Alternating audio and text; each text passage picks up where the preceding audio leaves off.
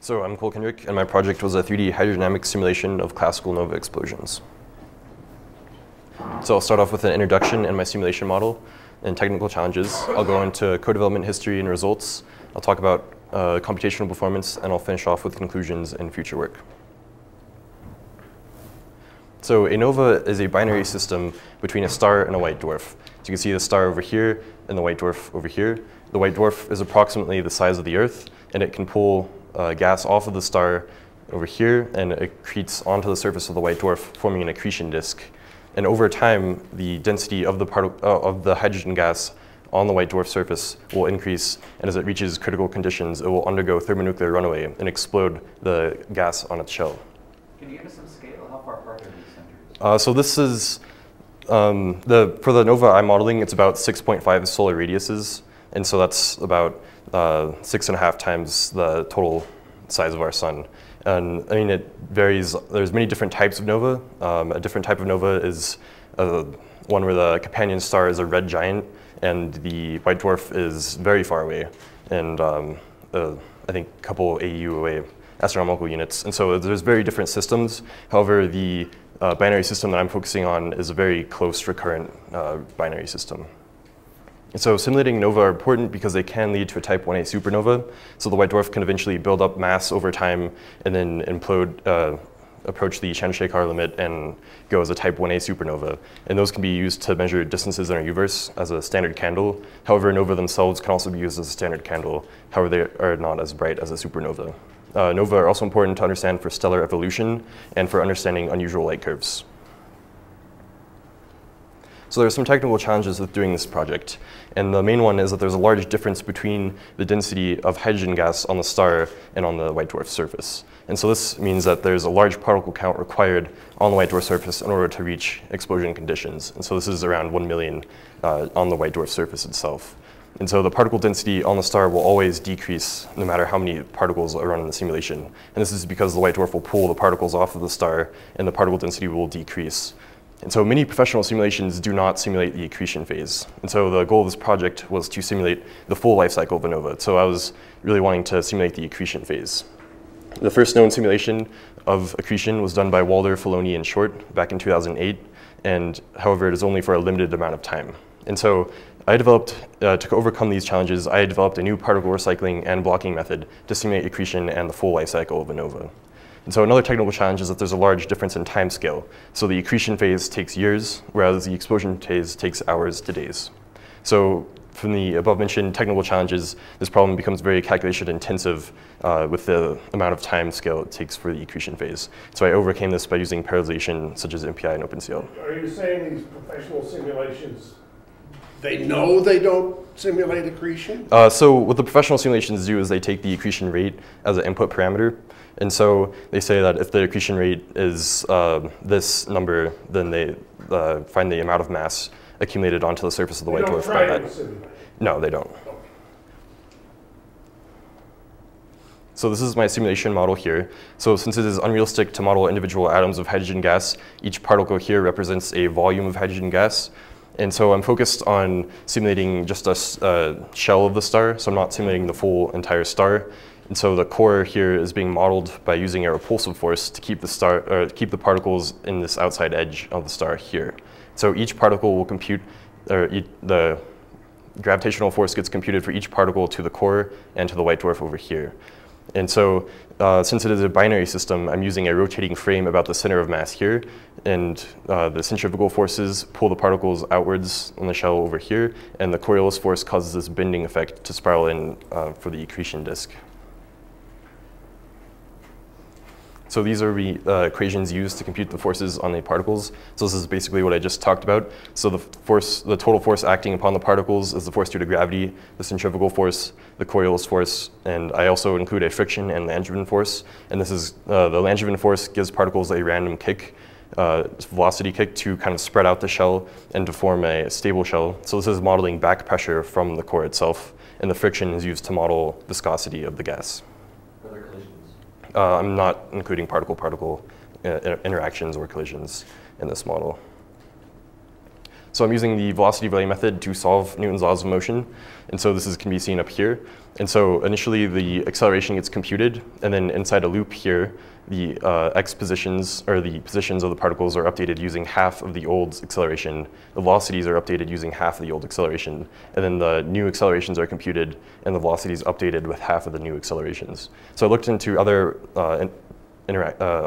methods such as the predictor corrector. However, this requires 2 acceleration updates, which requires basically twice the amount of time to compute this. So I chose the velocity delay method because it was twice as fast.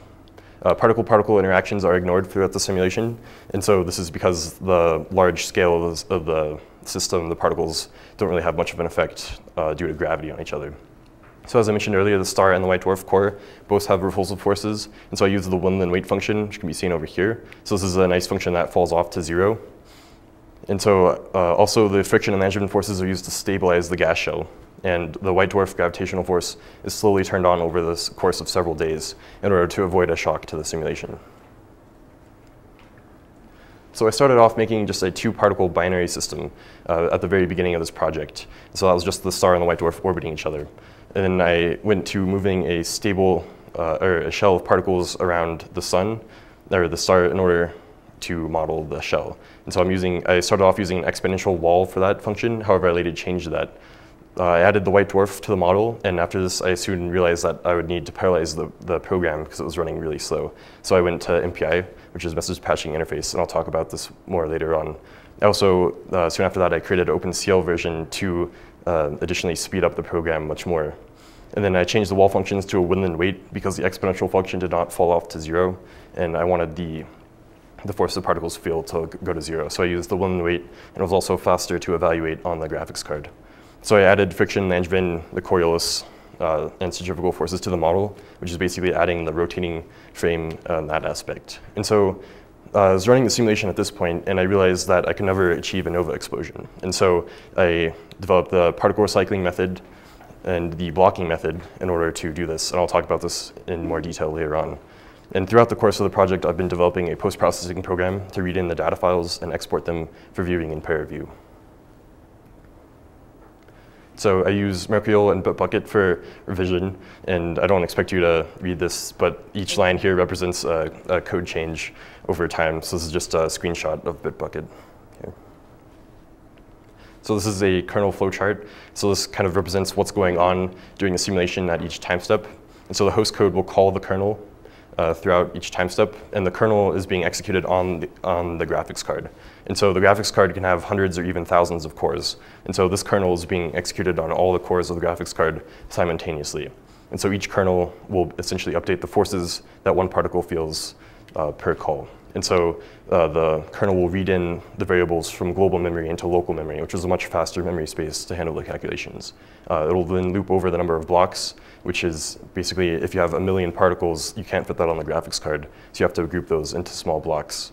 And then first update of velocity delay gets performed, and then the accelerations and all the forces being acted upon the particle are computed.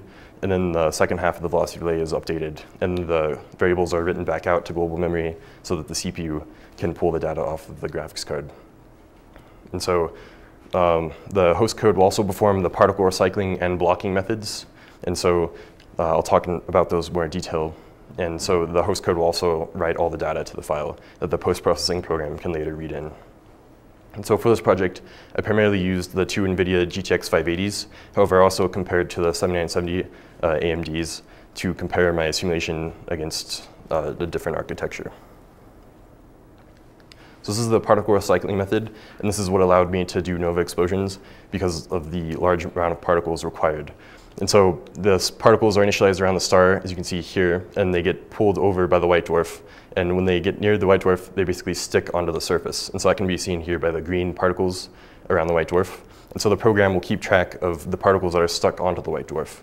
And if this count is greater than 1,000, one particle mass will get scaled by 1,000, and the other 999 will be reinitialized around the star over here. So this is essentially a way of reusing the particles in order to maintain a stable density, particle density on the star, and the effective white dwarf mass the effective particle mass on the white dwarf surface remains the same. And so with the particle recycling method, only about 500 particles are needed to reach nova explosions. And so the conditions for that is the density of the gas on the surface of the white dwarf has to be 1 kilogram per cubic centimeter, and the temperature has to be 20 million Kelvin, and then it will undergo the thermonuclear runaway. So without the particle recycling method, about 500,000 particles are needed on the surface of the white dwarf, and of course the particle density on the star will always decrease as well. So the particle recycling method allowed me to overcome these challenges here. So the blocking method also allowed me to maintain a stable density on the star. And so there's initial activated block here by the program, and so there's a limit of how many particles at a minimum must be on the star shell. And so since the white dwarf is pulling particles off and it's forming the accretion disk, particles are being lost on the star shell. And so we have the reserve activated or unactivated particle block here. And if that count of the star goes below that threshold, small blocks are activated and essentially added to the star in order to form a stable star count throughout the simulation. So as you can see here, I'm comparing without particle recycling to with particle recycling. And so this green curve here represents the particle count on the star itself. And so you can see that without particle recycling, the star count drops very quickly, and there's no many particles on the star after a certain time. And so that basically halts the simulation because the white dwarf reaches a stable point and cannot pull off more particles. So the accretion rate drops. Whereas with particle recycling, the particle count on the star remains constant, and I'm able to achieve nova explosions, which are these spikes down here. The amount of particles stuck on the white dwarf is much smaller. However, that represents a larger volume of particles because of the mass scaling. So this shows the accretion rate versus time. So the accretion rate is a measure of mass collected on the surface per year. And so here, without particle recycling, the accretion spikes, and this is due to the white dwarf pulling off all the particles on the star shell. However, it runs out of particles, so the accretion rate drops over time. Whereas with the particle recycling, the accretion rate continues to increase and then reaches a stable plateau here, and the spikes can be seen as nova explosions. So this shows that my model, with the particle recycling and blocking method, can achieve multiple nova explosions throughout the course of one simulation, rather than the accretion rate falling off and becoming unstable and never reaching a nova explosion. So for this project, I primarily focused on modeling the nova U-Scorpii. And so this has about a 10-year explosion period on average. And so it's very famous for its very fast explosion period. And so I'm primarily focused on modeling the 2010 outburst. So these are the outbursts previously in time. And so the white dwarf has about 1.3 solar masses, so it's a little bit bigger than our sun. And the companion star is a little bit smaller than our sun at 0.88 solar masses. And their orbital period is about 1.26 days between the two, and they have about a 6.5 solar radius separation distance between the two.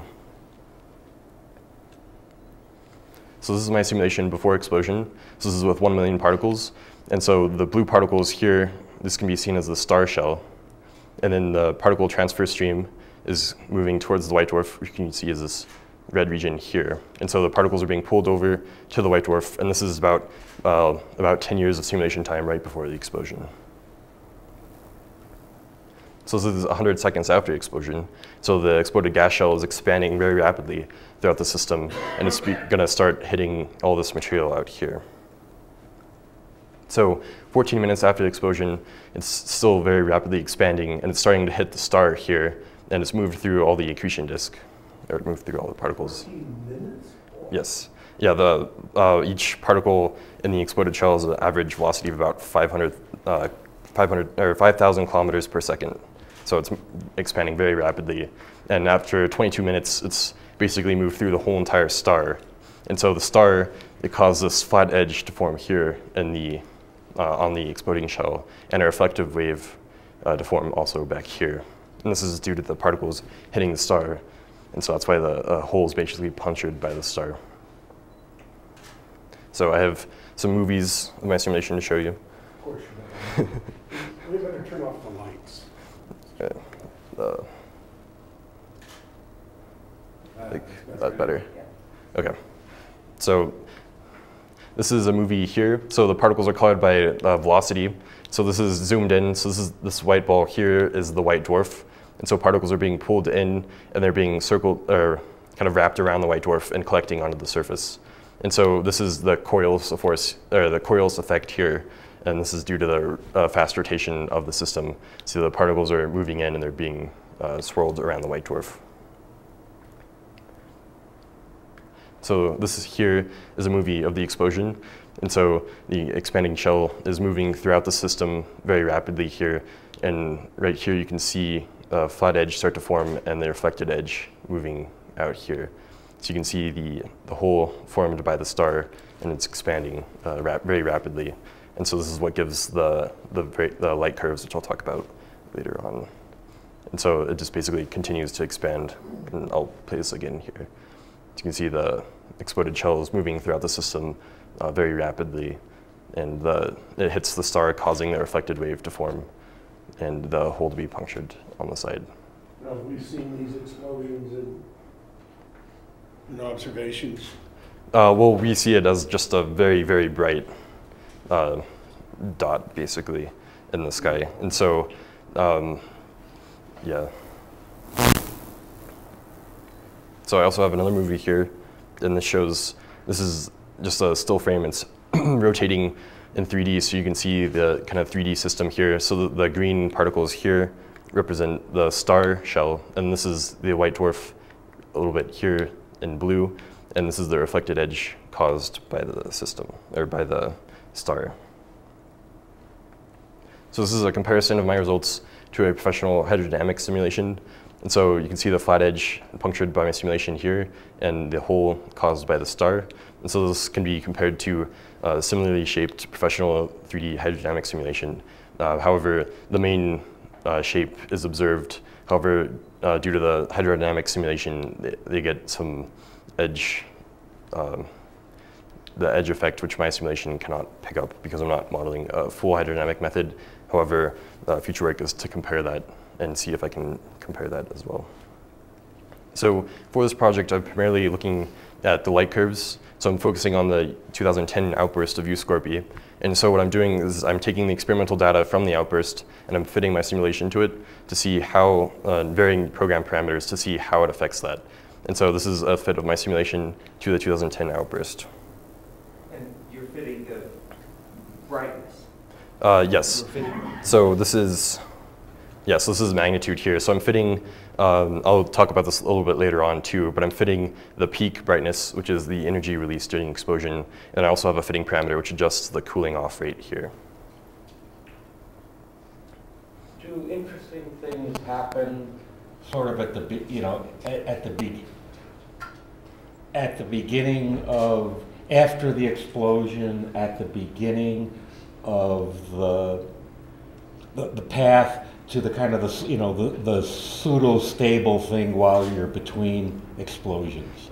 Yeah, so this U-Scorpii is fairly kind of a straight kind of fall off. However, there's many different nova that give really strange bumps in the light curve. And so you can see kind of a bump here as well. But there's many different types of nova that give very weird behavior here, and no one really knows what's causing that. And so this is why simulating this can kind of help explain that. And so U-Scorpii is, I guess, fairly a nice looking explosion. So this is my gas shell model. So this is how I'm modeling the expansion shell. So I'm using black body radiation, which is basically like taking the average temperature of the object. And so I'm treating it as an expanding gas sphere. And so it's moving outwards very rapidly. And so this represents the large peak in the light curve here. And then the force due to gravity basically pulls back on all the particles, and over time it will slow down and start to contract again. And that's what causes this cooling off and this fall off on the light curve here. And so I'm computing luminosity and the temperature of the expanding gas shell. And so this temperature, this T naught here, is used to fit my light curve, or my simulation to the light curve. And so this is basically the initial temperature released at explosion. And so that was adjusted to give the peak here. And then this A parameter was adjusted to give this, the rate of cooling off by the black body radiation. And so I was primarily looking at the effects of the white dwarf mass on the system. And so I varied the white dwarf mass here, and I looked at the light curve effects over time. And so the 1.3 solar mass is the nominal case for the U-Scorpii nova. And so you can see that it cools off very fast, and that is because the exploded shell does not have as much mass as a much smaller white dwarf. And so the much smaller white dwarf has much more energy released at explosion, and there's much more mass released in the shell. And so I'll talk about this a little bit next, but you can see the peak of the smaller massed white dwarf is much higher than a heavier massed white dwarf. And so the shape of this can be compared to a professional model over here, and the general assumptions are basically the same. So this is basically what I just talked about here. So we have comparing a small white dwarf mass versus a large white dwarf mass. And so the shell thickness here is about 428 kilometers, and versus a large white dwarf mass, which has only 5 kilometers of shell thickness. And so this means that due to the large volume of the gas shell, more particles have to fill that region in order to reach the same density, which is 1 kilogram per cubic centimeter. And so the particles have to fill up, and it takes much longer to explode because of simply the large amount of volume it takes. Also, since the white dwarf is smaller, it has a weaker gravitational force, so the particles are being pulled over much slower. Whereas a large white dwarf mass, the gravitational force is much stronger, so it's pulling it over much faster, and the gas shell thickness is only about 5 kilometers, so there's not much mass required to reach the same density. So I looked at the white dwarf mass versus the explosion period in years, and so this is 1.3 is about the nominal case for Scorpii, so it explodes about 10 years. However, including white dwarf mass about 1.4, the explosion period rapidly decreases to about 1 year, whereas with a 0.5 solar mass white dwarf, the explosion period goes to basically about 100,000 years. And so this really illustrates the difference in the shell volumes and the gravitational force, which affects the accretion rate here. So my simulation results are here, and compared to a 1D professional simulation, which is plotted in red here, as you can see that my much simpler model is able to capture the same kind of data as a professional hydrodynamic simulation. So this is showing the different mass light curve, or white dwarf, and this is plotting the temperature over the gas density here. So with 1 kilogram per cubic centimeter, this is when ignition occurs, and with 20 million Kelvin here. And so in this region is when the thermonuclear ignition basically occurs. And so you can see how different massed white dwarfs will reach that limit here. So the temperature on the surface is computed from this equation here, which is using the mass accretion rate, which I'm computing, and where many professional simulations take this as an input parameter here. And then the density is simply just mass over volume. So that's computed by the number of particles that have been stuck to the shell over the volume of the shell.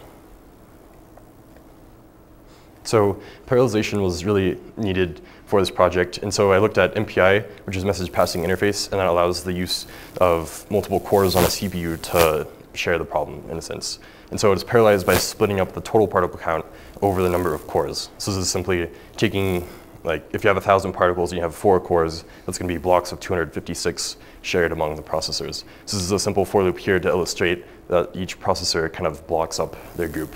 And so an advantage to OpenCL, or MPI, sorry, is that you have lots of memory per core. So many desktop computers these days have like 16 gigabytes of RAM, and so the memory requirements, you're not really constrained by the memory. And a downside is that data has to be sent and received to all the cores if the other cores need the variables that other cores are working on. So you have to synchronize all the cores.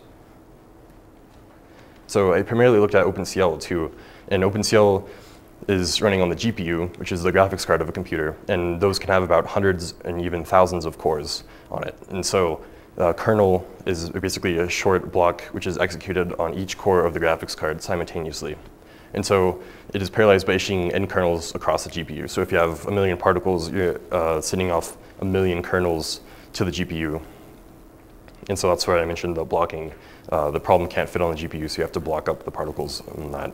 So each core will calculate the force on one particle. So the advantage of this, if you have thousands of cores on your graphics card, you're updating thousands of particles simultaneously, as compared to a 4-core processor where you're updating 4 particles at a time. So OpenCL gave me about 100 times performance boost over MPI. And so cores in OpenCL are partitioned into work groups. And so a work group can basically share local memory, which is a very fast memory space, and they can work together. And so the downside to OpenCL is that you need a very small memory per core. And so this is usually in the kilobytes. And so this is what basically limited me in my OpenCL programming, and why my performance varied on the architectures was because of the memory difference. And so another downside is that data has to be moved from the CPU to the GPU over the PCI Express lane and vice versa. And so that is much slower than just sending and receiving memory in the MPI. So I looked at some computational performance. I compared the GTX 580 and the AMD 7970. And so I found that the matrix-matrix multiply, basically, this is the top bar here, gave optimal performance for the card. And then I compared my simulation in red down here, and I changed the particle count to see how the number of floating point operations compare. And so a floating point operation, this is in gigaflops here, so this is a billion floating point operations. And a floating point operation is any add, multiply, subtract, or divide. And so you can see for the 580, my simulation, with low particle counts, I'm able to saturate the GPU at a very early stage, I guess. This shows that the 580, my code for the 580 performs very well. And I looked at the 7970 as well, and so as you can see here, with low particle counts, I'm not really using as much as the graphics card as the matrix multiply is up here. So this shows that my program isn't really optimized for this platform, and so I spend a lot of time doing profiling to figure out why that's the case. And so I'm basically limited by memory, and I broke up my kernel into separate kernels, and however, the memory latency to do that slowed it down even more. So the AMD wasn't able to achieve as much performance as I would have liked on that. I also compared to Lanel's Apache supercomputer, and so I got about half a gigaflop per core on the machine, and so that translates to about 264 cores on Apache is needed to match one graphics card. And so for this reason, I primarily use the graphics card for my project. So in conclusion, I was able to successfully model the recurrent nova U-Scorpy, and so I was able to develop the particle recycling and blocking methods, which really helped me to do this project, and which really makes my project stand out because the professional simulations are not doing this, and it's kind of necessary to have an accurate model of this. My simulation results compare well to professional results, such as light curves and explosion frequencies. My model is also much simpler because the professionals are using a full hydrodynamic simulation, whereas mine is kind of using hydrodynamic parts in my simulation, so it's much faster computationally, and I can simulate as many nova explosions in one simulation, so you're never running out of particles, basically. And so I was able to model the full life cycle of nova, including the accretion, which many professionals are not modeling. So future work is to model other recurrent nova, such as T-Pixity, and so this is a very unusual nova as well. And then also to model other nova types, such as solar wind models. So this is where I talked about earlier, where the companion star is a red giant and the separation distance is very large. So the accretion is basically, it's not the gravity effect anymore. It's basically just entirely solar wind from the star. And so I just finished implementing my MLS moving least squares hydrodynamic code. And so I'm going to verify that code against professional codes such as Flash, CERN, and Zeus 3D. So I'd like to thank David Kratzer and Lanel for access on Apache, and my dad for buying 2 GTX 580 computers. So, thank you. Thank you.